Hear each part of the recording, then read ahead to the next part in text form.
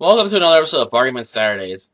And instead of writing out an entire script for this episode, I guess instead of just going in blind, I decided to do like bullet points on a notepad document. So I hit the more important points that bug me about the movie, and then I guess I can just sort of work my way through the conclusion I have about the movie as a whole. Amazon Jack was released in Region 1 in 2014 of August of 2014, sorry, to be more precise. Or at least that's what Wikipedia suggests when it was going to come out, since someone's apparently edited since then to say it did come out then. I actually found it in an 8 animated feature films collection, volume 2, which I got for $5 in the bargain bin, so I got 8 animated movies, at least 4 of which I know I already have. But I don't think I had Amazon Jack yet, because I think I will remember the movie with a fox kid on it. At any rate, the movie was originally made in 2007. It's a CGI movie, obviously. If you couldn't tell from the picture on the box, if you could see it. Yeah. Maybe the webcam isn't the best choice for showing an image of the box art, but yeah. We have a 2007 CGI movie that's meant to be a follow-up to an animated cartoon series, which itself was a sequel to a second movie in a series about a character named Hugo. Yes, they changed the character's name, and no, I don't know why, considering the first 2 movies were released in 2005 stateside, and both of them kept the character's name as Hugo. So when they released the third movie, 9 years after the first 2 movies came out in the US, they changed his name over to Jack. No idea why. Then again, that's like asking why they decided to bring over a 93 and 96 movie in 2005. On DVD, no less. I don't get it. I mean, were people really demanding to see this Denmark animated series? Because I never heard anyone really asking about Hugo. I never even knew about this series until I tried looking on Wikipedia about this movie, get some more details about when it came out and stuff. So yeah, there was a name change of the character. Why? Like I said, no idea. As for the age range for the people that are, I guess, the intended audience, I'd probably say it's a PG movie, so probably 6 and under, to be honest. Well, actually, it's not rated. It's the only movie on this box not to be rated. Though, considering some of the contents, I'd understand why it's difficult to rate the movie. Though I'll get into that when we get to the story, so I guess we should move on to that. For the plots, basically, various people want to own Jack for their own selfish interests. Prima Donna wants to use him as a mascot to help sell perfume with her name on it, based on her jungle dream. The general wants to own him because he wants to simply be seen as respectable amongst all the other world leaders, I guess, by having a rare animal. Which is basically a throwback to a plot point, I guess, from the first movie. Because I was watching a little bit of clips from the first part. I guess it's been uploaded to YouTube, probably illegally, obviously, but yeah, I was flipping through it, and apparently an actress wants a rare pet because she feels that she's not adequate without having a rare pet like other actors and actresses do. So that only goes into a later point I have too, I guess. And basically Jack just wants to be free, and that's basically all the story we really get. The failings of the story... Well, one, there's just an overuse of the damsel in distress plot device. Jack gets captured so many times you can make a counting gag with it, especially if you start adding in Rita as another character that gets damsel a lot in this movie. Not episode, it's a movie. Yeah, his best friend is Rita the Fox, which they sort of press that there's some sort of I shouldn't say romantic relationship between them. Why a fox would be interested in a almost nondescript, ultra-rare mammal who looks a bit like a bear but isn't a bear is beyond me, considering they're not even the same species, or even being close to the same in terms of appearance. Another issue that sort of bugs me are all the failed fart jokes in the beginning of the movie. While they only happen in like 2 or 3 times, I don't know why they're there at all. I guess you could say not being able to enjoy potty humor is a sign of old age, and therefore I'm showing that I'm getting older, and I just don't care for these types of jokes anymore. But at the same time, I think what really kills them, why I don't want them there, is because there's just not very good comedic timing on any of them. I mean, there is a point when it comes to comedy. A good thing you have to keep track of is timing, and sometimes it's the mistiming of something. You have to both telegraph that you're going to do something, but then do it in a way that the audience is not expecting, or at least not when they're expecting it.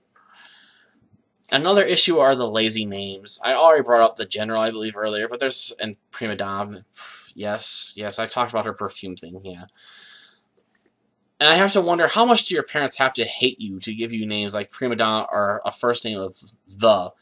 I mean, seriously, since he's called the General, doesn't that mean his first name is the? How much do his parents hate him to give him that name? Seriously, how much? How much do your parents have to hate you to give you not even a title as your first name? Beats me. And then the movie has to hurt itself the most by having an ending that just comes completely out of left field. We see our protagonist getting captured by a mad scientist who wants to clone him. And to clone him, he has to study his innards, supposedly, so he's going to cut him open and study his organs. So basically, he's going to kill Jack in order to hopefully be able to clone him successfully, so he can make millions selling him to zoos all around the world. Of course, if you can make millions upon millions of clones, all of a sudden they're not very valuable anymore, are they? Never mind the fact that the cloning process is very difficult, and quite frankly, if you only need to inject a cell into an egg, what purpose does studying his internal organs really do for you? I mean, he's still a mammal, so wouldn't just about anything be able to work with him relatively well? I'm sorry. Struggling over my words a bit. I mean, I guess my lack of sleep starting to show here. Though I think there are some issues that really push this plot away from being a kid's movie. For one thing, there's a stoner butterfly. And if he's not suffering from being on an intoxicated high from drinking fruit juice, of all things, he's very apathetic and almost narcissistic about everything. Both of which things really didn't need to be in a kid's movie, considering they're too young, I think, to really get narcissism, nor should they really have to be exposed to it, and I don't know if we should be really promoting drug use in a kid's movie. Though what really makes the plot abhorrent is the Panther. There's a scene where he's approaching Rita when she's being used as bait for a trap, and he comes across as either trying to unnerve her. It just comes across in a weird way. I mean, I can't tell if he's trying to scare her before he eats her, or if he's actually suggesting that he's actually going to do her. Yes, we have an antagonist that seems to come across as if he's going to rape the female protagonist, or at least leading female support character. And I'm like, why? Maybe it's my dirty mind adding something to the movie that wasn't intended. Maybe it was something the voice actors did and no one thought to change it. Because the Panther has a very sultry, lustful voice. I guess would be the best way of describing it. And it comes across as very inappropriate when talking to Rita as he does. Especially when he's like, are you going to let your boyfriend command you around like that? Like, he's suggesting that Rita should leave Hugo and go to his side and be his woman.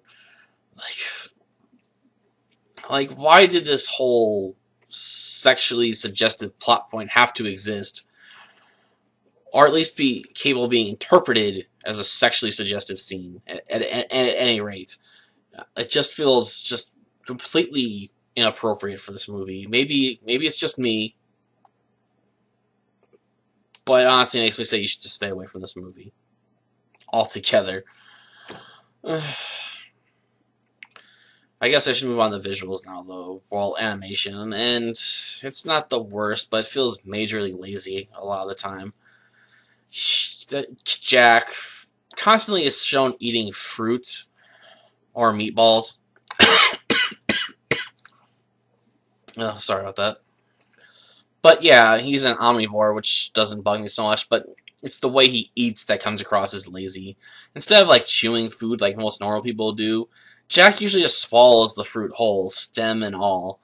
Yes, there's literally a scene in this movie where he eats a pineapple and just swallows it whole. I mean, how does he even do that? What sort of biology does Jack have to have, or at least his species have to be able to swallow a pineapple without chewing it or cutting it open? Considering how difficult it is to open up a pineapple. Yes, the rewards are worth it, but how exactly does he eat one without hurting himself? Considering considering all the things on the outside of it. Don't ask me to explain it. I call it lazy writing, or no, I'm sorry, not lazy writing, lazy animation here. I mean, don't get me wrong.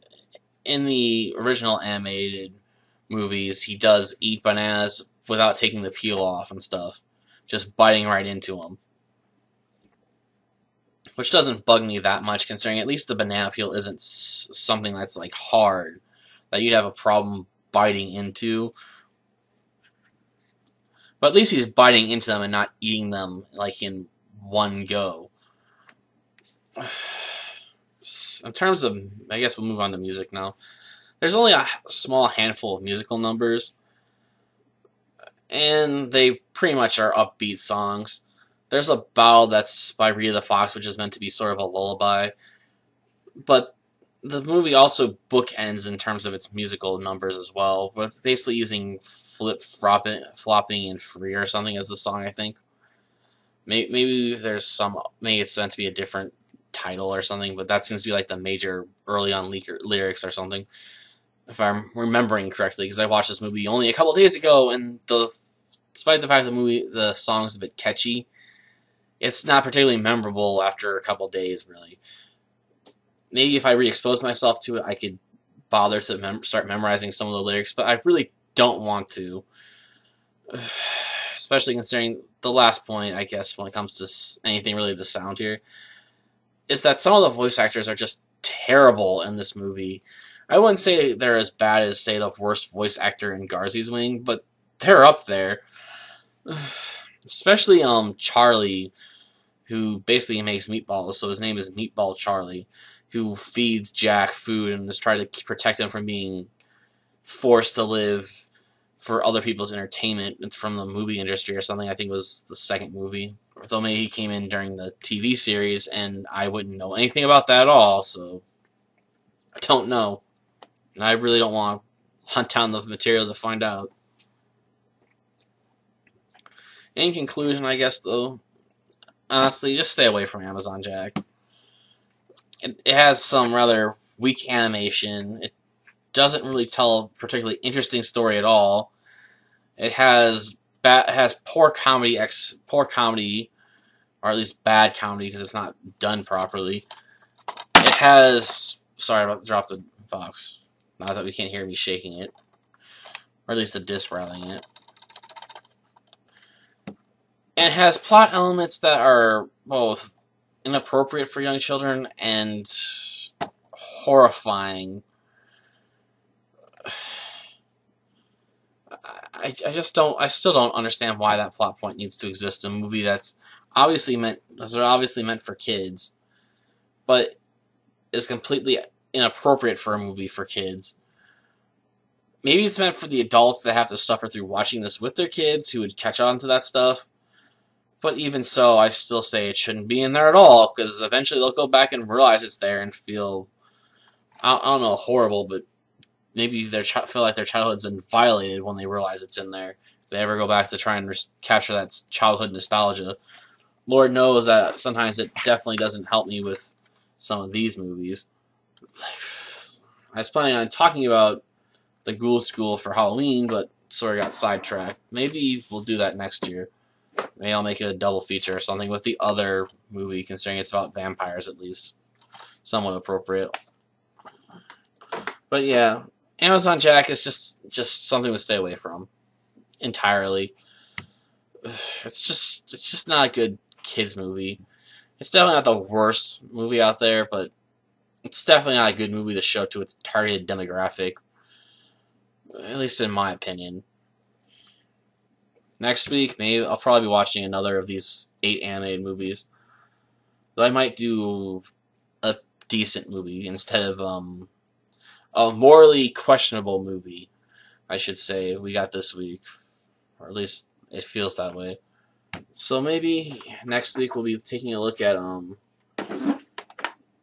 Dragon Hunters, which is weird in its own way.